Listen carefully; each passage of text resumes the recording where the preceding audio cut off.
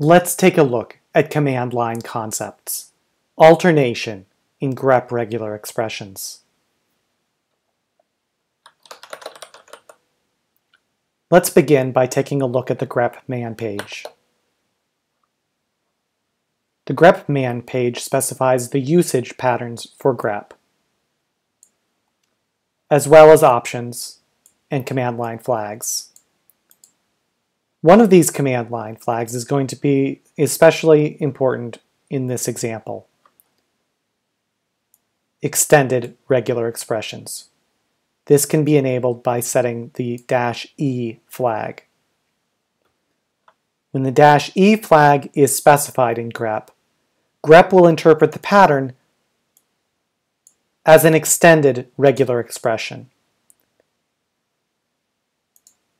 Extended regular expressions use a slightly different syntax than basic regular expressions. The difference between the two syntaxes is described later on in the man page.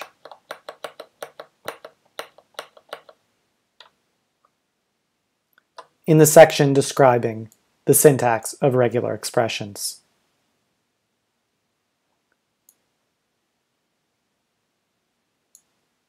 grep is capable of supporting 3 different regular expression syntaxes.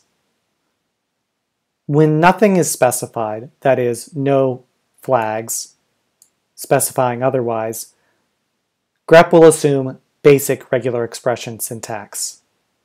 If we use the -e flag, as shown above, then grep will use the extended regular expression syntax. Finally, a third syntax is used by the Perl programming language, Perl regular expression syntax. grep can support all of these.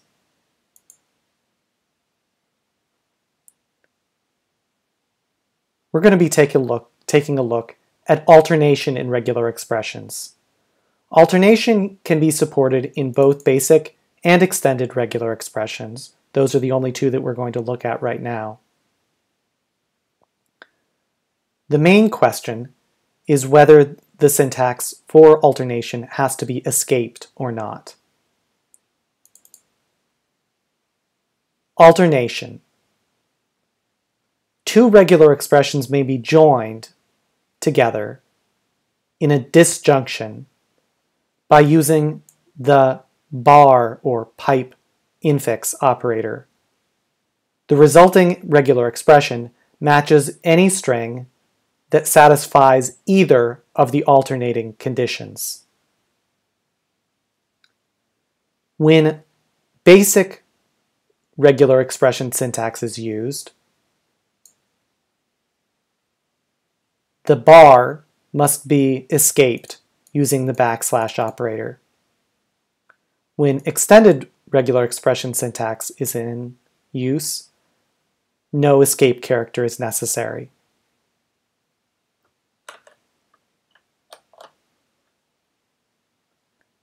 Let's try an alternation. We will use a text file that contains alphabetically sorted words.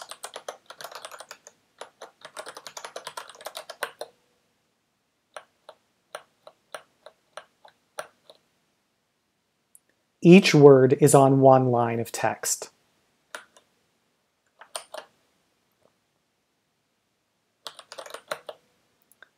Let's do a grep search using the extended regular expression syntax for specifying the pattern.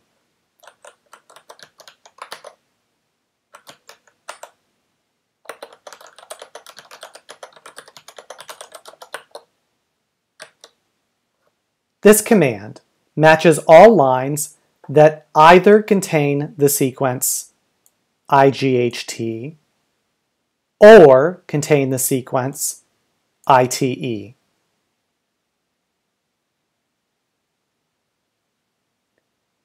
Observe that grep has matched both right, spelled R-I-T-E, and right, spelled R-I-G-H-T.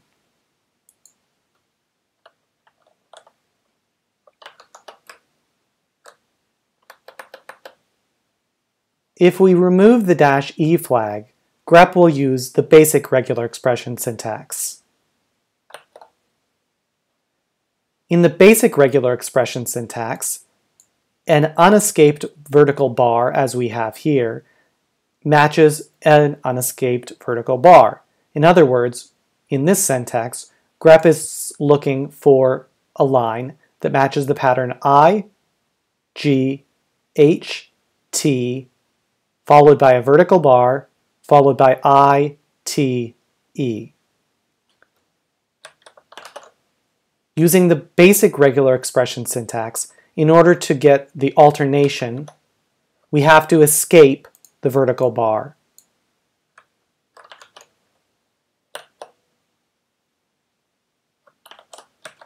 In other words, this command is identical in meaning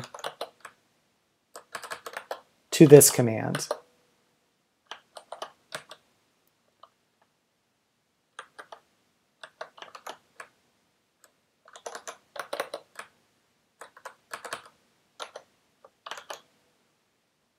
Both of these commands do the same thing. They search for the pattern IGHT or ITE. IGHT or ITE. It's up to you which of these syntaxes you will use in any given scenario. Using the -E flag allows you to specify the vertical alternation bar without escaping it.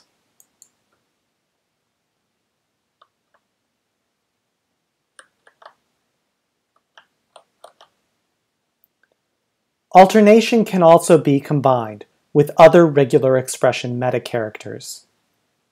Parentheses can also be used to separate the alternation from other metacharacters.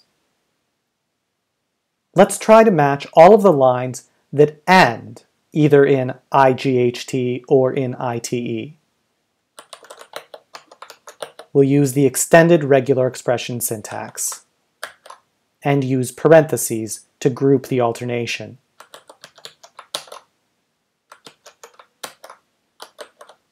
Finally, we will use the $sign to indicate that this pattern must occur at the end of the line.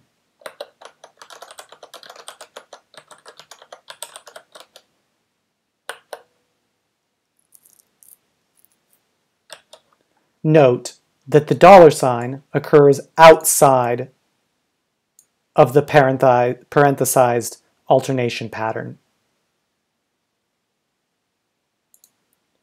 We see here that grep has matched all lines that end in IGHT or ITE.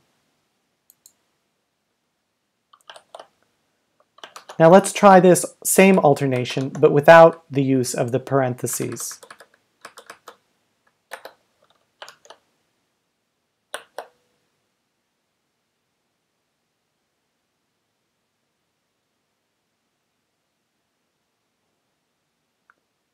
Observe the results. Notice that in this case, the $sign is bound to only the second part of the alternation. In other words, this pattern searches for lines that contain IGHT anywhere in the line, or ITE at the end of the line.